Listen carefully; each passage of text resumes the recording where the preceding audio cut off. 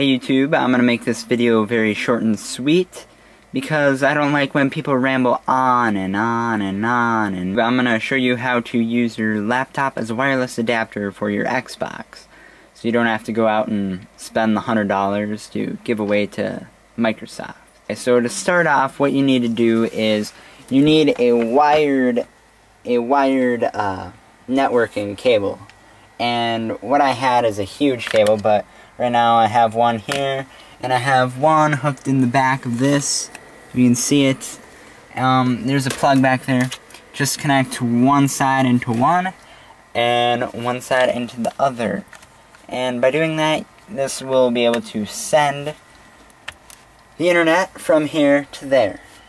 Okay? Okay guys, now that we have connected our network cable from our laptop to our Xbox, or to our Xbox to our laptop, whatever way you want, we are ready to have the settings on our laptop be changed.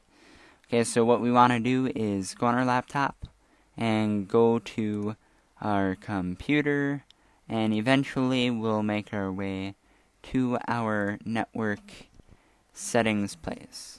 So come to the Network and Sharing Center and go right to Change Adapter Settings. Okay, now that we're here, what we want to do is bridge a connection.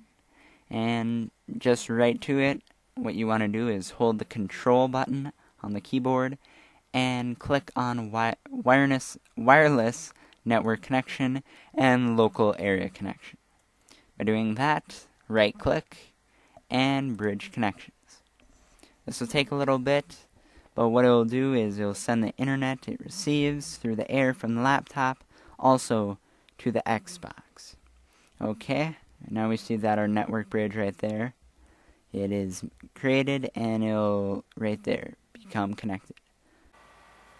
Alright, so back at our Xbox 360, let's go right into the system and go to network settings. Okay, now that we're here, it may be confusing, but right now we're not going to the wireless network. We're going to wired network. So you want to click wired network. And right from here, go to configure network, and right now what you want to do is go to restore to factory defaults. Now that you did that, go right to test Xbox Live connection.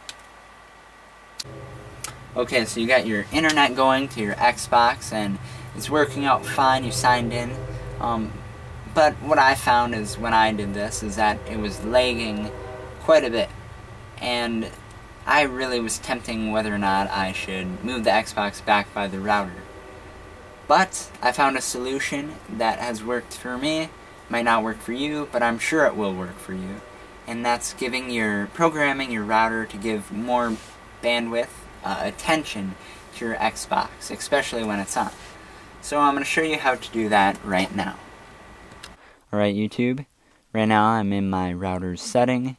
I'm on my laptop. I'm at the address 192.168.1.1. I believe that's the standard address to get to your settings for your router. And then you're going to be asked to type your password, your username, all that stuff that I shouldn't know, hopefully. And then from there, you want to go, you'll be in the setup, but go right to applications and gaming. And from here, you're going to want to go to QoS, right here. Click on that. What it is quality of service, and in this setting, you're going to want to, in the internet access priority, make sure that's enabled.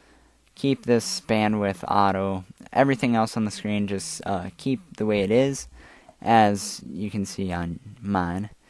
From the category, you're going to want to pick your the MAC address. Enter a name. Well, I think since the Xbox is what we're going to be giving, I think Xbox sounds pretty appropriate. And for your MAC address, look in the settings of your Xbox 360, you should find them there, and type it in. Your next your priority. Definitely you're going to want the highest as possible. That's what I've picked. You'll click add. If you put in the right MAC address, you'll be fine.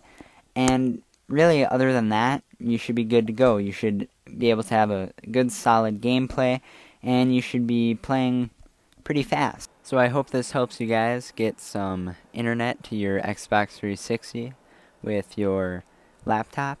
And thank you guys for watching.